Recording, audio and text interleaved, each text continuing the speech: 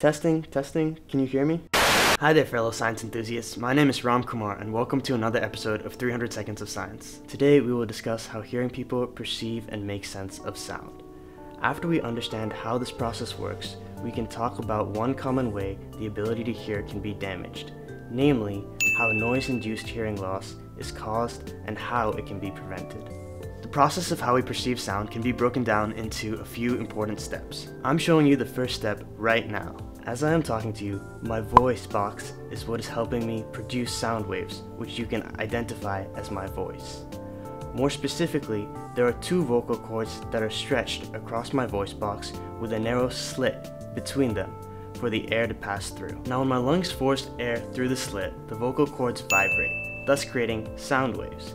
These sound waves that are created first hit your pinna.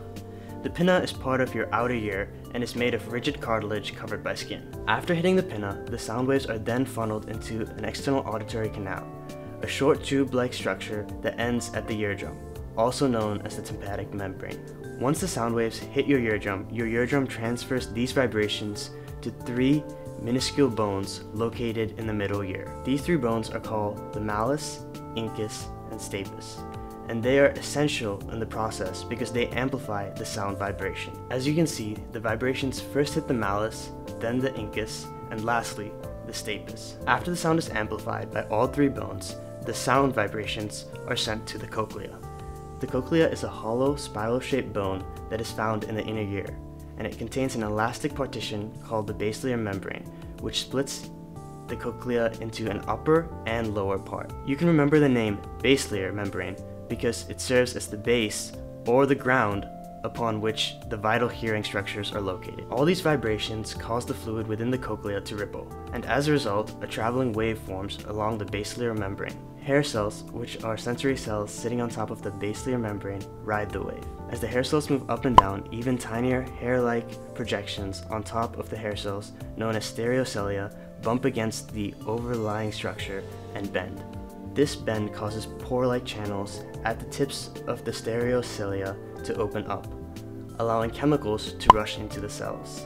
The rush of chemicals into the cells causes an electrical signal to be dispersed. The auditory nerve carries this electrical signal to the brain where it is converted into a sound that we can recognize and understand. Some of you may already know that as we age, hearing can become progressively weakened. However, hearing loss can occur in young people too, especially in the form of noise-induced hearing loss. Perhaps you've never heard of noise-induced hearing loss? Well, noise-induced hearing loss is pretty much what it sounds like.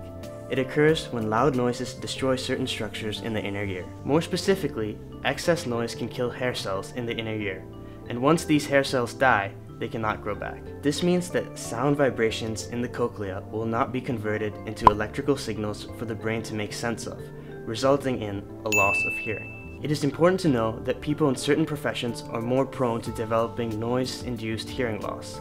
Some of these professions include mining, carpentry, construction, and oil and gas extraction.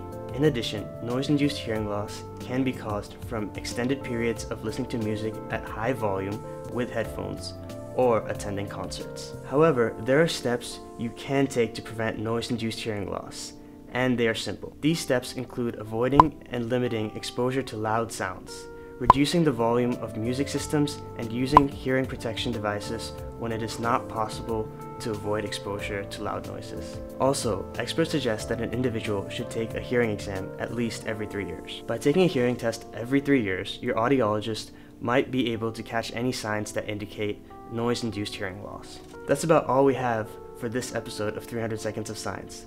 Thanks for listening to me. If you want to hear more awesome content like this, be sure to like us on Facebook, follow us on Twitter, subscribe to our YouTube channel, and give us some love on Instagram, all at ZTV 300 Seconds of Science.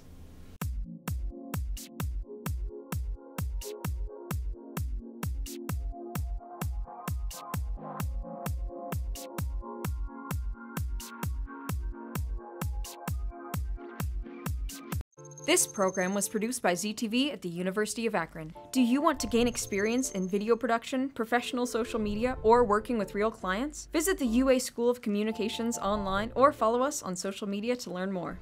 ZTV, make media, make a difference.